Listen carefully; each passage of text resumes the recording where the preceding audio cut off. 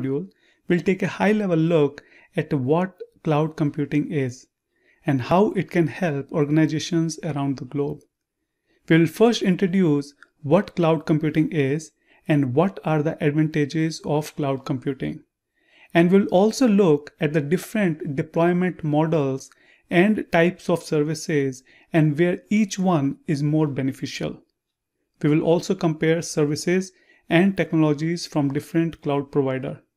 So by the end of this module, you'll really be familiar with what cloud computing is in general, and you'll be able to identify in which deployment model or type of cloud a workload best fits in. You need a light. What you do? You simply turn on a light and you simply expect light to work. A back of your consciousness, you know your home should have an electricity connection, but the details of how electricity gets into the light bulb are not important. You don't think about how electricity is being generated in the power plant, how it is traveled through a large network of high voltage transmission lines to your town, going to a substation and eventually making its way to your home. All this complex infrastructure and process is hidden behind a simple act of flipping a switch. Now just imagine if each house has to maintain their own electric power plant. We all have to buy, maintain, and run our own power plant infrastructure. Isn't it daunting? Believe it or not, 10-15 years back, we were doing same in terms of company data centers. Yes, I'm serious. Let's see how. If we actually look 10-15 years back, in each company's data center, we had a ton of servers, and each servers had a different purpose, maybe running on a different hardware, and even with different operating systems. Each new application that you installed, the vendor required that their application run on a dedicated server. Each one of those servers had their own CPU, RAM, and hard drive resources. And each one of them needed enough resources for utilization at peak time. But what this did is that on average, most servers were really underutilized. And organizations were spending a ton of money on hardware that most of the time was not even used at 10% of its capacity. We then started to implement virtualization, which allowed us to run multiple virtual machines on a virtual host, so we were able to get more usage out of our hardware and cut down space and cooling and of course the cost. In context of our electricity example, it is like a small community of 10-15 houses maintain one power plant, but still they all together have to maintain a power plant. So virtualization was better than having individual machine for each application, but still there were a few disadvantages. We need to invest a lot in the hardware, the high upfront cost. And then we still need to pay for space in the data center. We need to pay for electricity, utility cost for cooling and all other server needs. So virtualization is really a lot better than dedicated hardware, but there are still space for improvement. And this is where cloud computing comes in. Now coming back to our electricity example, and we use electricity just as a utility, and it has three main benefits. First, you only pay for what you need. For example, we don't pay to our electricity provider some kind of upfront money for how long we possibly use electricity. Instead, we just pay the money against the amount of electricity that we actually use. Second, we don't worry about how or when power plant upgrade to the latest technology. It is all taken care by the government. And finally, we don't have to manage scaling the electricity. For example, people may move in or out of the town, or tomorrow maybe your friends, your family, your relatives can come into the town, and it is electricity department responsibility to make sure that they generate and provide enough electricity for everyone. And all we are assured that our lights will stay on. Now, companies were looking for exactly similar solution for their data center and other infrastructure. Companies were looking for some solution where they can use compute and data storage in somebody else's data center so that they don't have to manage hardware or they don't have to do the maintenance. Companies were looking for some solution where they can easily expand their data storage, computation power, and other kind of scale which they need without having to invest capital in hardware. And companies were looking for some solution where they will pay only what they use. And this empowers the small companies to try different ideas and pay only what they use.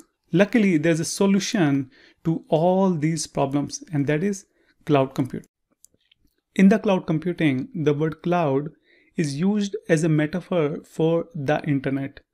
So the phrase cloud computing means a type of internet-based computing. In simple terms, I can say that cloud computing is like renting IT resources, just like electricity, where one company is renting a resources like virtual machine, storage, or an applications by cloud provider. The company providing these services is referred to as cloud provider. Some example providers are Microsoft, Amazon, and Google. So for example, Gmail and Google Drive are one type of cloud services provided by Google company, which can provide it free to certain limit, but we can pay and use more storage if we need to. So in simple terms, cloud computing is on-demand computing resources delivered to you over the internet. I repeat, cloud computing is on-demand computing resources delivered to you over the internet. In the cloud environment, you have cloud provider, which owns the data center and manage all of the hardware like server, networking, and of course, virtualization. And all of those resources are pulled together and then shared to multiple clients that all consume the same hardware. So these clients do not need to know that on what servers they run on or how many servers their different environments are running on. They simply consume a service, and the cloud provider is the one making sure that there are enough shared resources to handle everything. In the cloud environment, users simply select what services they want to use, with each service having a price per user or per minute of utilization of that specific resource. So let's learn some of the top benefits of cloud computing. With cloud computing, you don't have to buy expensive hardware. You don't have to buy software licenses. You don't have to set up and run on-site data centers. You don't have to maintain the racks of servers, the round-of-clock electricity for power and cooling, the IT experts for managing the infrastructure. And now because there is no wait for computing resources, you don't have to order a physical server and wait weeks for it to be delivered and installed. You could instead, through your browser, ask for virtual machine or database or something, any resource, and have them available within few minutes. In a cloud model, services are built on demand, by the minute, by the hour, or even by the second, depending on what services you are using. This on-demand billing allows organizations to create resources when needed and then stop paying for them when they don't need them anymore. Most cloud computing services are provided on-demand resources. So even vast amount of computing resources can be provisioned in minutes. Typically, with just a few mouse clicks, giving businesses a lot of flexibility and taking the pressure off for capacity planning. You can increase or decrease the resources and services used based on the demand and workload at any given time. As your workload changes due to a spike or drop in demand, a cloud computing system can compensate by automatically adding or removing resources. No maintenance. When you use the cloud, you are able to focus on what actually matters: building and deploying applications. Cloud usage eliminates the burden of maintaining software patches, hardware setup, upgrades, and other IT management tasks. All of this is automatically done for you to ensure you are using the latest and greatest tools to run your business. For example, if a disk fails, the disk will be replaced by the cloud provider. If a new hardware update becomes available, you don't have to go through the process of replacing your hardware. The cloud provider will ensure that the hardware updates are made available to you automatically. Self-service. And then the cloud is self-service, meaning there's a reduced need for IT experts. So let's say that I need a brand new web server and I'm going to run it in the cloud. Now I don't have to go to talk to my IT manager. I don't have to talk to a server admin. He doesn't have to speculate about the server, order it from, let's say, HP or Dell, and get the server, rack it, stack it, and hook it up with the UPS, connect it with the network, install the operating system, install the web servers, install the database, and then maintain and upgrade it forever. With the cloud, I don't need any of those people. I don't need to consume their time, which cost the company money. I just simply, with a few mouse click, provision a web server, and I'm able to run my application that I need to run. I put it on my credit card. I pay a few cents per minute to consume it, for example, and I can scale up, add as many more web servers as I need. And when I don't need them, I can simply delete them and take them off my account. Next is a global. Cloud providers have data centers located in various regions all over the globe. This gives you a local presence close to your customers to give them the best response time possible, no matter where in the world they are. And you can replicate to different regions. New solutions possible. You don't have to buy servers and hope that whatever you're doing, your projects or your startup or whatever, has to be successful. You need not make that large upfront investment before you can do things. Instead, you rent what you need, and if the project succeeds, great. And if it doesn't, just shut things down and stop paying. This lower financial risk for new projects means that you could do more innovation. You can take more chances because you're spending less on your attempts. That's a big win. And it's a big reason why cloud platforms have helped create a boom in IT startups that we have seen in the last few years. So cloud computing makes running a business easier. It's cost-effective, it's scalable, it's elastic, it's current, it's reliable, it's secure. And this means you are able to spend more time on what matters and less time the managing and underlying details. Thank you. Now that we have looked at what the cloud is and advantages of cloud, let's learn what are the different types of cloud deployment models. A cloud deployment model defines where your data is stored and how your customers interact with it. How do they get to it, and where do the applications run? So we have three different types: public, private, and hybrid. The first one, and probably the most popular one, is the public cloud. In this case, we have no local hardware to manage or keep up to date. Everything runs on your cloud provider's hardware. You simply use your browser and access service and share the same hardware, storage, and network devices with other organizations. So in this case, your service provider provides the maintenance and you don't have to worry about it. You have near unlimited scalability. On-demand resources are available to meet your business needs. High reliability. A vast network of servers ensure against failure. Not all scenarios fit the public cloud. Here are some disadvantages to think about. Less control. You don't own the hardware or services and cannot manage them as you may want to. So for example, you want to deploy a web application or a blog site on hardware and resources that are owned by a cloud provider. Using a public cloud in this scenario allows cloud users to get their website or blog up quickly and then focus on maintaining the site without having to worry about the purchasing or managing or maintaining the hardware on which it runs. private cloud. This is very close to traditional data center model we always had. In a private cloud, you create a cloud environment in your own data center and provide self-service access to compute resources to users in your organization.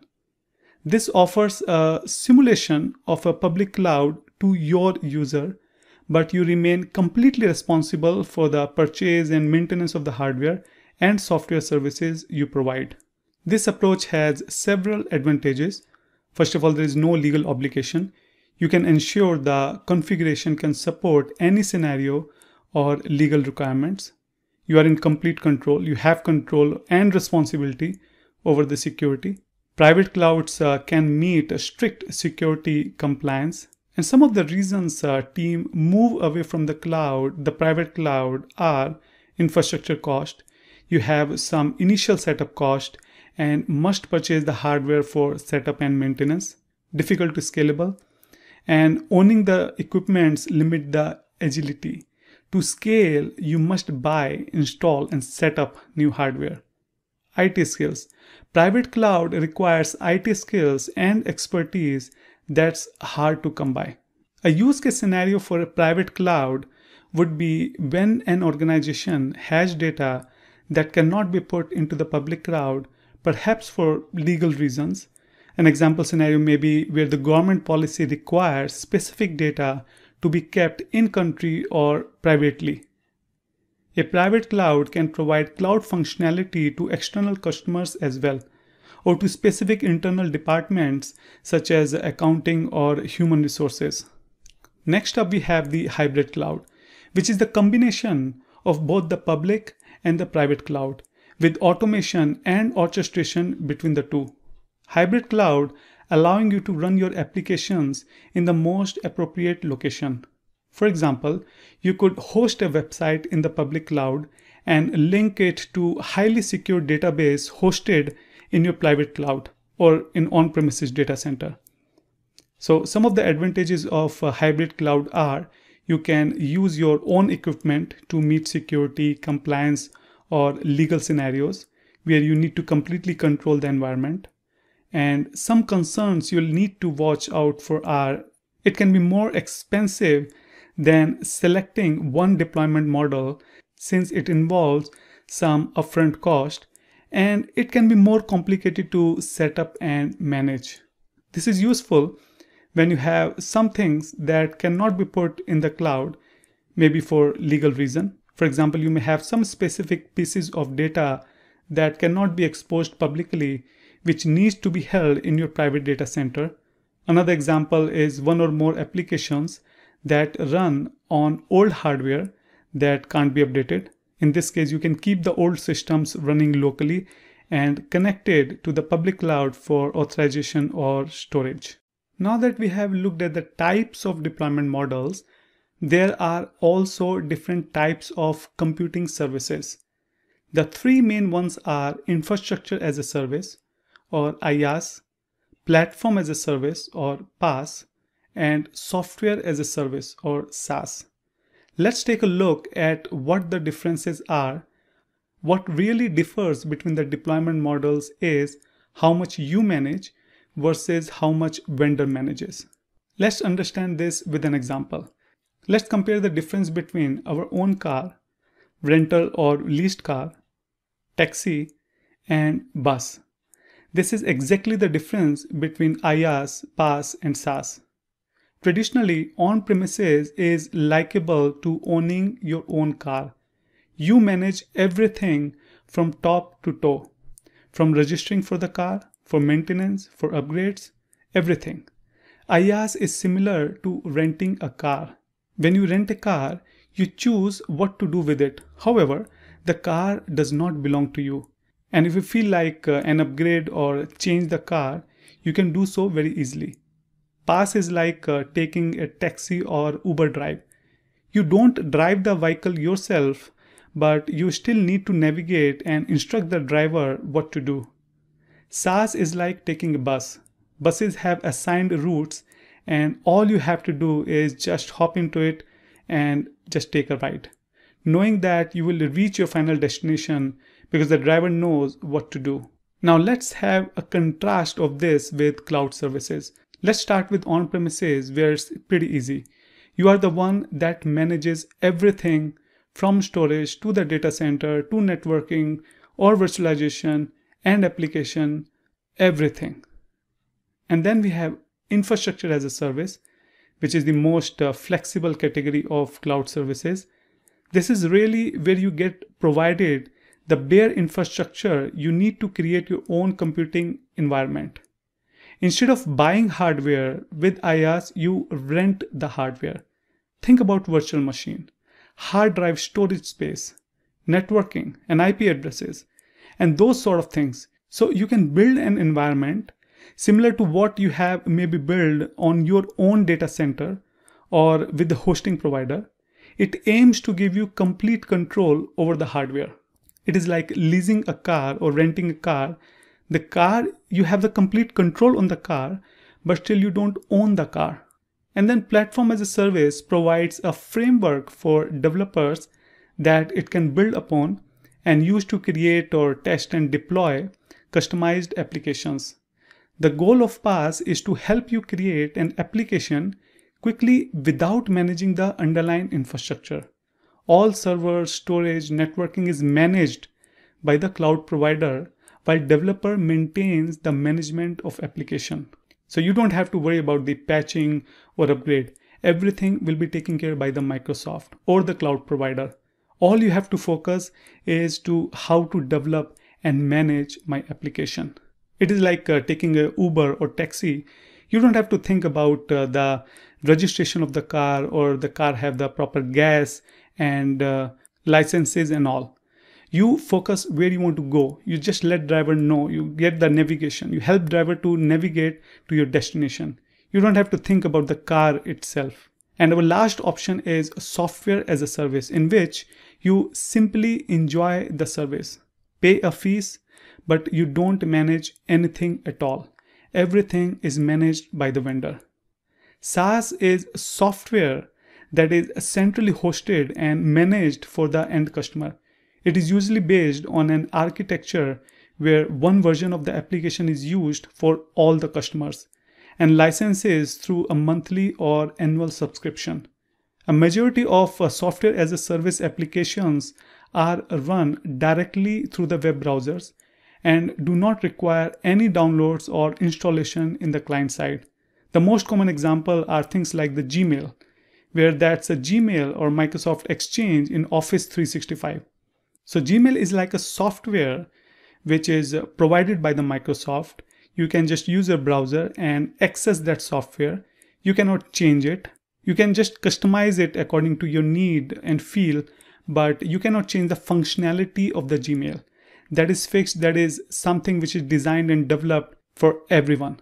It is like taking a bus. You cannot change the route. You can just get into the bus, pay for the ticket, and wherever bus is going, you can just go there.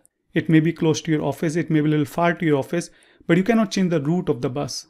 And then after software as a service and infrastructure as a service and platform as a service, if you look out on the internet, you will find many other forms of cloud computing. In fact, I'm confident you'll find just about everything out there in some shape or form as a service. For example, you will find desktop as a service, where you can access virtual desktop in the cloud. You will find the backup as a service, where you can utilize backup service to protect your data either on or off premises. You will find the storage as a service, where you can simply store data out there in the cloud. There are many different forms of cloud computing, but SaaS, IaaS and PaaS typically encompass most everything out there. Though keep an eye out for these other types of cloud computing or other branding methods, if you will, to utilize this something as a service marketing terminology. Thank you. Companies who provide the hardware and services in cloud are called cloud provider. At this time, we have three main leading cloud providers: AWS or Amazon Web Services, Microsoft Azure, and Google Cloud Platform. Let's compare some of the services provided by them. So let's take an example of Amazon Web Services. AWS was the first real cloud platform, and it offers technology in all the areas I have just talked about. For IaaS, for example, Amazon Web Services offer Elastic Compute Cloud, EC2, or for PaaS, there's a primary service is Elastic Beanstalk. And for containers as a service, they offer the Elastic Kubernetes Service, EKS. As I mentioned earlier, all of the leading cloud platforms today support Kubernetes for working with containers. They also offer serverless computing, functions as a service with a service called Lambda. For data, Amazon Object Storage technology is S3, the simple storage service. The primary managed relational service is RDS, the relational database service. And their primary NoSQL technology as a service is DynamoDB, although there are others as well. Another major player in the world for public cloud platform is Microsoft Azure. Azure also offers technologies in all the categories I have introduced so far. Their IaaS technology is called virtual machines, and their primary PaaS offering is app service. For containers, Microsoft provides Azure Kubernetes Service, AKS, and for serverless computing, they have got Azure Functions. For object storage, Azure has blobs. For relational service, they have got SQL Server, and for NoSQL, there are various options with the Cosmos DB as perhaps the most visible one. The third major vendor in this market is Google with Google Cloud Platform. For IaaS, Google offers Compute Engine. For PaaS, Google offers App Engine. For containers, Google support Kubernetes Engine. And for serverless computing, function as a service, they offer Cloud Functions. For data, Google offers Cloud Storage for object storage, Cloud SQL as a managed relational service, and Cloud Bigtable for a managed NoSQL technology. Now it is worth noting here that all three of the major cloud platform vendors have simple technology sets. This is no surprise. It's what commonly happens as the markets mature. Just a few years ago, these three offerings were much more different from each other. But today they have all worked out with the market, and so we have seen this convergence of services. That's why it is possible to think about the core cloud platform service in this simple grid like this. The three main cloud platforms, Amazon Web Service, Microsoft Azure, and Google Cloud Platform, get most of the attention in this area. But there are others and they are worth mentioning. For example, Alibaba Cloud offers IaaS, object storage, Kubernetes, and a lot more. They offer a full suite of cloud service and they are dominant player in China in particular. IBM Cloud also offers IaaS, object storage, Kubernetes, and a lot of other services. Interestingly, they also offer bare metal servers. You could actually rent just raw hardware from them. And there are a lot more. For example, many traditional hosters now offer some cloud services. The challenge though is that they don't have the scale of the market leaders. And so it's tough for them to compete in price and other areas. The key idea to keep in mind is that while the big three have the majority of the market share today, there are plenty of other small vendors in this market as well. Before finishing up this module, let's quickly review what we have learned so far. We have done an introduction to cloud computing, which allows organizations to consume computing services as a utility. The cloud brings us multiple benefits such as rapid elasticity of resources when needed. And since services are billed per second, minute, or hour, depending on the service, you can pay for services only when you need it and also reduce that upfront cost of computer hardware. We have also looked at the different types of computer deployment model, the public, private, and hybrid. as well as the different types of service offering such as the infrastructure, platform, and software as a service. This is it for the introduction module where we